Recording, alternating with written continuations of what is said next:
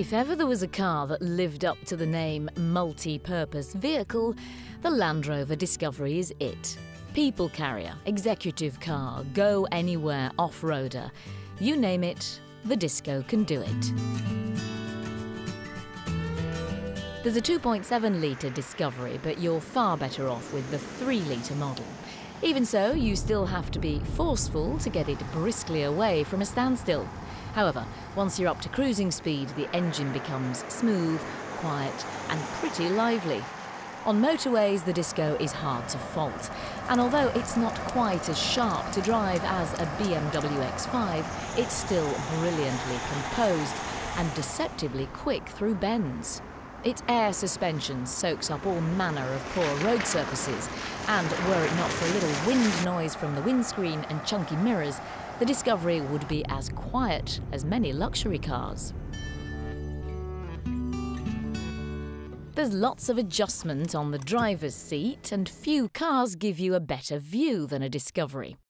The instrumentation is crisp too, and a neat touchscreen cuts down on the number of switches and buttons.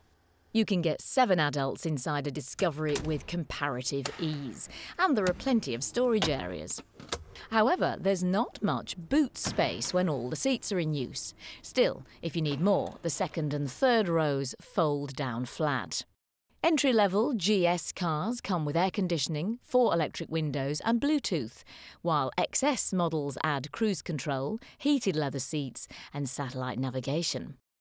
HSE cars have a real luxury touch, with wood and leather trim and a thumping Harman Kardon stereo. As well as being more fuel efficient than the 2.7-litre engine with an automatic gearbox, the 3-litre unit is also a good deal cleaner. That said, whichever Disco you choose, you'll pay the maximum rate of tax if you choose one as your company car.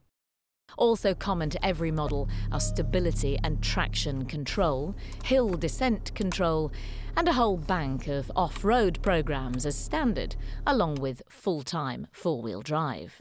The materials mean it feels classy and solid inside too.